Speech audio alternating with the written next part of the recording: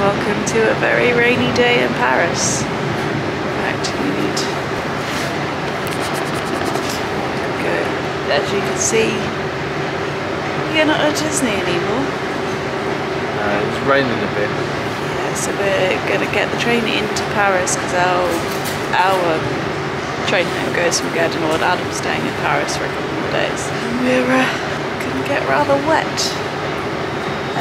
How much I'm going to be able to film and show you today is kind of weather dependent, so don't expect a huge amount, but I will add on a small pool and stuff at the end of this when I get back home. Might be loads. There might be. If it's pinning it down with rain, I'm not going to be getting the camera out, am I? No, I guess not. So, welcome. Let's see where we get to today.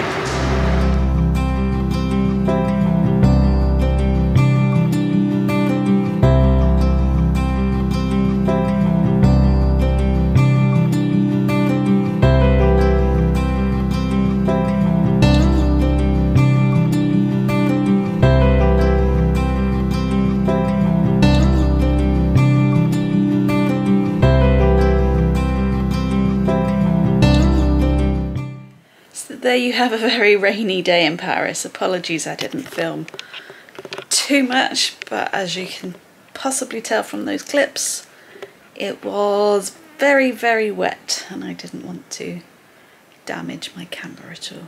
So we're now home. It's actually the next morning. I've had a lovely sleep, so we're all set. So I thought I would show you a very small haul. I didn't get a lot of stuff, but I did get the bits that I wanted to get.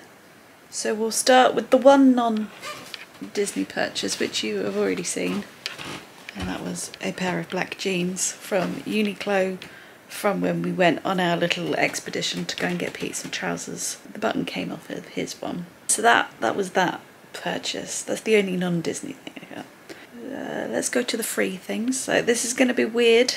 I understand this is weird, but I kept one of the Disneyland Paris 30th napkins from our trip to Chez Remy because I have something from Tokyo Disneyland which can go in a frame. I have the buttons from Florida, you know, like your first visit buttons and stuff like that. So I wanted something from Paris, and this is no shade to anybody that buys pins, but I personally couldn't justify spending like €13 on a pin, because the one I liked was in that price stuff. And I couldn't justify that, what with some of the other things that I have bought. So I kept the napkin, because then that can go in my little Disney frame that I'm planning on doing when we eventually get our house. Other things, which I've got to try and do one-handed. Other things, you'll know we went to the Animation Academy, so we have our pictures of Winnie the Pooh. We all know pizza's better. We don't need to go through that again. But that was fun, and that's obviously a free souvenir. And Pete bought the picture from Big Thunder Mountain because he has one very similar from when he was a child on the same ride, so he bought that one. So I went to Paris with two things in mind that I wanted. As you know, I wanted to get a Christmas ornament, so we went with this Mickey one where he's holding a Christmas tree, and that was €13. And that's partly what I mean by the pin, in that we got a Disney ornament that's relatively large for the same price as a small pin. And I really wanted either a t-shirt or a jumper because, well, I got that ticket t-shirt. If you haven't seen the sort of half come pack with me I did, I'll link that up as well. But I got a t-shirt last time I went when I was about 13, 14, and obviously it still lasted because I still wear it in bed. So I knew I wanted some sort of clothing, knew it was going to be pricey, but figured it would probably last quite a long time. So in the end I went for this sweatshirt. I'm into sweatshirts at the moment, and I really like the blue colour. So the Disneyland Paris and the Mickey are embroidered along with the Walt Disney here, and then the text along the bottom, and then the So you've got the park icon and then a ride. So you've got Studios and Tower of Terror. And then you've got Disneyland Park and then one of the lands. This was Discovery Land. And I really like it. And this was $45.99. So on the pricey side, but cheaper than a Spirit jersey and that kind of thing. And it's more my style. So that's everything that we got from our trip.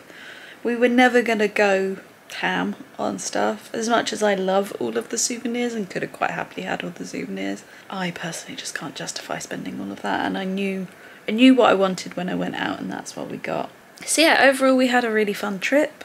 I think from, let's go best and worst ride, shall we? So my favourite ride in Walt Disney Studios was Tower of Terror. I was just very surprised by it. Obviously I've ridden the one in Florida.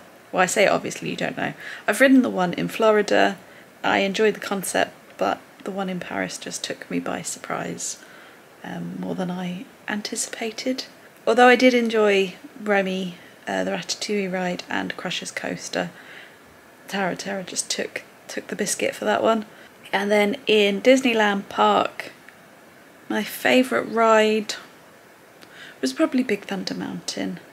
I did enjoy that one a lot, and I did enjoy Buzz a lot, which were the last rides that me and Pete did once my family had left us on our last day. As it was our first visit for like a decade, if not more, I don't really have any tips and tricks for you. We went the week before Easter, so I know London schools had broken up, but I don't know if the whole of the UK had. I also don't know about other holidays in Europe. It was busy. The longest wait we had was 100 minutes for Crusher's Coaster, and that was about that time for pretty much our whole trip. And same with like Peter Pan's flight, that was at like 40 minutes for our whole trip.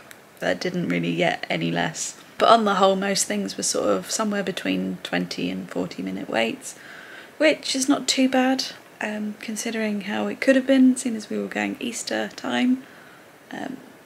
But it did mean that I think we got every ride bar about 5 done. So we didn't do the Toy Story ones in Walt Disney Studios, and we didn't do the Teacups and, is it Autopia, the car one in Disneyland Park. And I mean, we could have done, but we just chose not to. We did other things. So yeah, really, really enjoyed the trip. It's definitely one that I will remember for a long time. And although I think I've said it in most of the videos if you've seen them, but I do just want to say a big thank you to my family and to Pete for taking me and for indulging my Disney obsession, and just really, really grateful. So thank you very much. So if you've enjoyed this video and this series, please give it a thumbs up. If you haven't already and you fancy it, please go ahead and subscribe. Obviously now we're going to start ramping up to our wedding, because that is coming up very, very soon. So we're going to move into some wedding content probably over the next sort of month or so. And I'll see you in those videos. Bye.